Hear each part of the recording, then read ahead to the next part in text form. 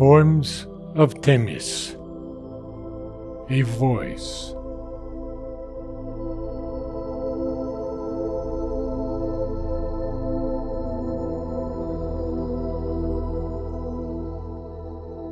Should I be thought worthy to speak my prayer from midst these broken and imperfect things, where we are exiles who were meant for kings?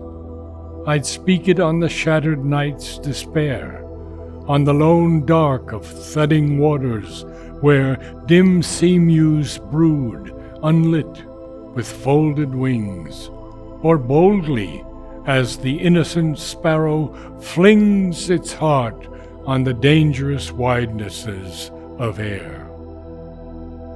Till through the splintered spaces of the earth a voice go forth, informing every soul with one deep beauty, with one passionate fire, infusing all unto the primal whole, till through all sorrows struggle to their birth, the perfect worlds and skies of our desire.